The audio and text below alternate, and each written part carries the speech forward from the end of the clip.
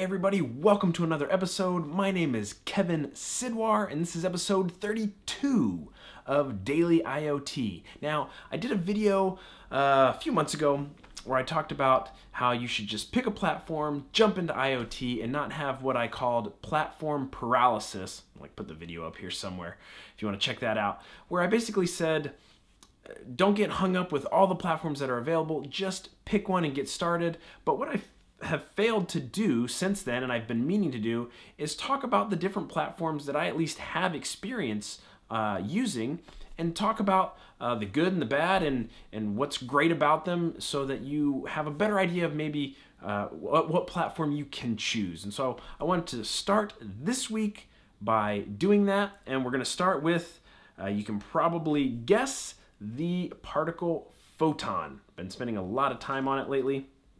And basically I'm going to go through a bunch of categories here. And the first one is total cost.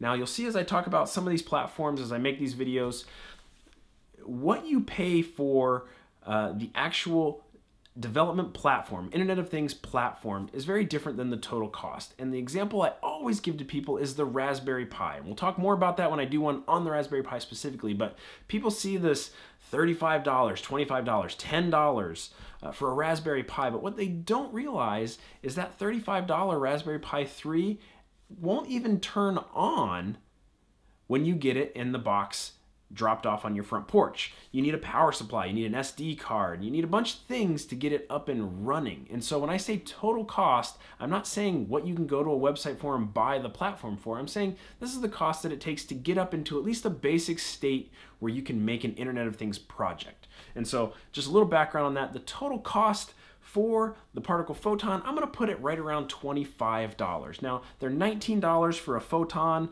with or without headers. I recommend you get it with headers so that you can stick it into a breadboard. And then you're going to pay shipping. And then also, if you don't already have one, most people do. Let me grab one here.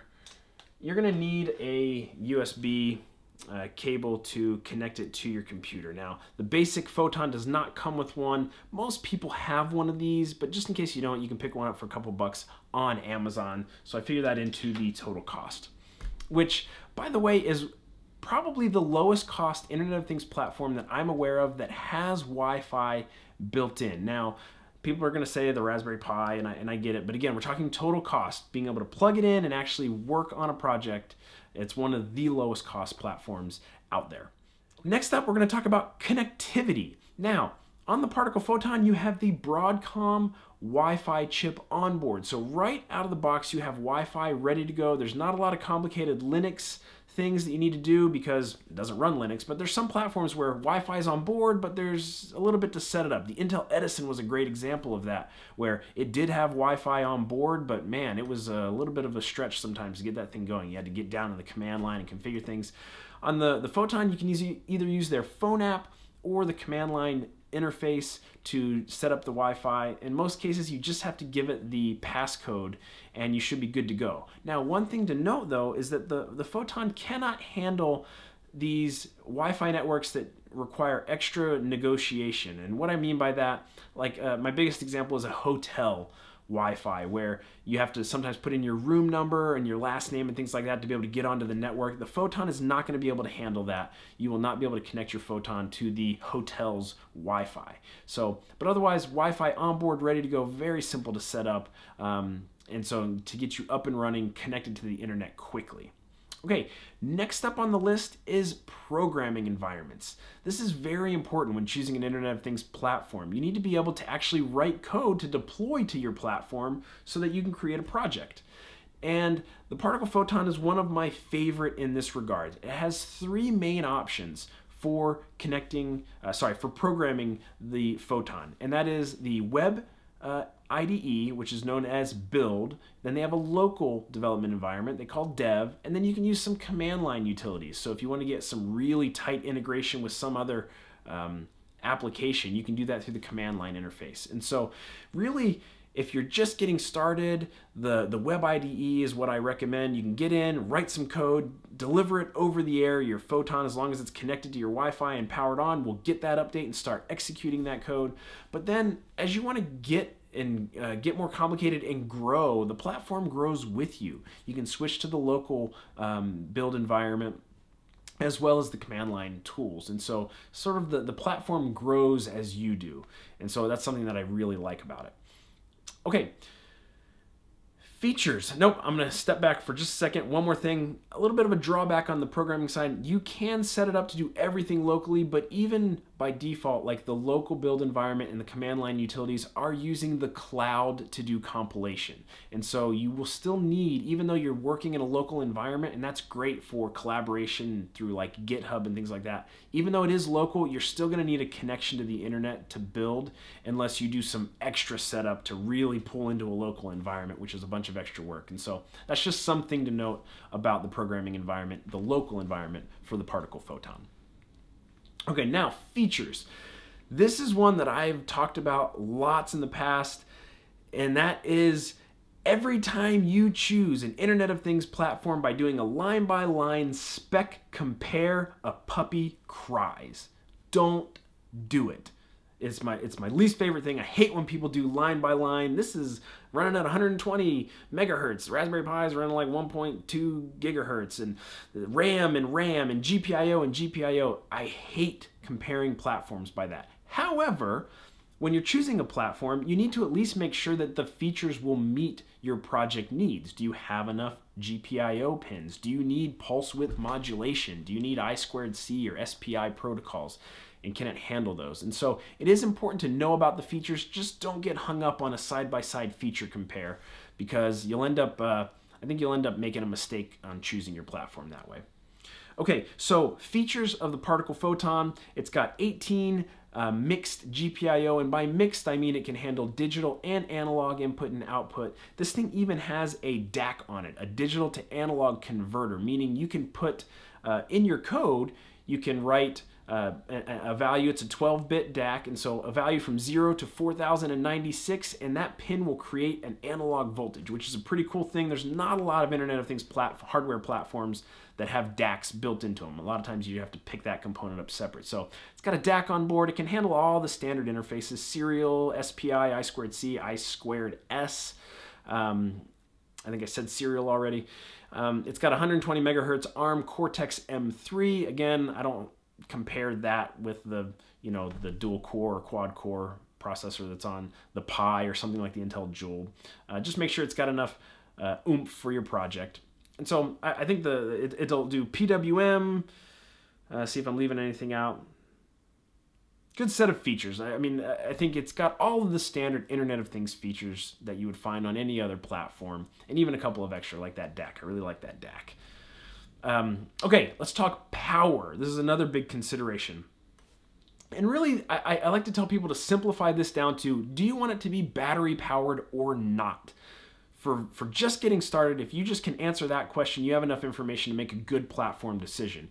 Because running off of a battery versus plugging it into a wall, if you can plug it into a wall, who cares how much power it uses? You're not going to run out of it. And so for the Particle Photon, what I really like about it is it can do low power if you want. Now you can plug this in power-wise to your USB port on your computer, power it no problem. It'll take 3.6 to 5.5 volts in, so pretty good range there. You can actually power this. I know it says 3.6, but you can actually power the Photon. And I have done this with my Internet of Things button with 2 AAA batteries. And so that's an option, or you can use like a power brick like I've used in a couple of my other projects. And so definitely able to battery power this. Its deep sleep current is 80 microamps. Now what that means is theoretically, you could run this thing in deep sleep on a couple of AA batteries for about 2.5 years. Now, having it in deep sleep forever isn't very interesting. It's an Internet of Things platform. You need to wake up and connect to the internet, which is where the high power usage comes in. I think this thing's going to run anywhere from 250 to 400 milliamps of current draw when it's connected to the Wi-Fi. But if you can wake up, connect, and then go back to sleep, this is something that you definitely can run off of battery power. So that's important to know. The other thing that I like to talk about in power consideration is the pin tolerance. some platforms that are 3.3 volts, like the Photon is, its system voltage is 3.3 volts. So whether you put in 3.3 or 5.5 volts, I'm sorry, 3.6 or 5.5 volts, the Photon itself is running at 3.3 volts. The I/O pins are going to output 3.3 volts when you do high on the digital pins. But talking about pin tolerance, most of the digital pins on here are 5 volt tolerant, meaning if you have a 5 volt module that's talking at 5 volt levels, you can connect it directly to the digital pins on the Photon and not worry about breaking anything. You cannot say that for some other platforms. The Onion Omega, for instance, runs at, I think it actually has some 5 volt tolerant pins as well, but the Raspberry Pi pins are going to run at 3.3 volts and are not 5 volt tolerant. So if you put 5 volts into them, you're going to have a problem. So that's just something to be aware of when you're looking at power on your platform. Are the pins 5 volt tolerant? Because lots of modules still run at 5 volts. And so Photon has got you covered in that aspect as well. Okay, I think that's it for power. The last category is sort of a double category, and it's documentation and community. Does a platform have great documentation? Does it have a thriving community? Because eventually you're going to get stuck when you're trying to figure something out in your project. And really what this is there a place that you can go and get documentation on what you're trying to do or find examples? And so that's where the Arduino wrote the book on this, the documentation, and they built a worldwide thriving community of makers that you can draw from for inspiration and examples. And the Photon, luckily, especially with the new announcement of the version 2 of the library stuff, can actually run a lot of Arduino code right out of the box. You copy it over into your Photon project and you can run it. And so you sort of inherit a lot of the Arduino community with the Particle Photon, but it has its own thriving community. If you go on to Hackster.io, you'll find hundreds of people, thousands of people that are doing particle things, followers, and hundreds of projects that you can look at for inspiration and examples. Their documentation is second to none. They've done a very good job of documenting. No issues there. You should be able to find what you're looking for. I feel like it's very clear and well organized. And so documentation and community for the Photon, I would give an A+. And so I've talked about this before. The Photon is definitely my favorite platform for learning the Internet of Things. If you're just getting started and you're having a hard time deciding between the platforms, it's pretty hard to go wrong with the Particle Photon. It's one of my favorite. The recent survey that Mouser and Hackster teamed up on also listed the Photon as voted best for learning Internet of Things. And so that's if surveys and things matter to you, it ranked high in that regard. And so I think it's a great platform. It has a lot of strengths, and I really feel like lots of projects, if you have a project idea, I feel like the Photon can probably have you taken care of, unless you need one thing that you would steer clear of the Photon for is if you're doing like if you need real-time video and you need a monitor connected and you need to do video processing, it's not going to be able to handle things like that. But small maker projects, you should be good to go. And so that's it. That's the wrap-up on the Particle Photon. It's a great little platform. It's a cheap flat platform. It checks all the boxes for getting started if you're interested.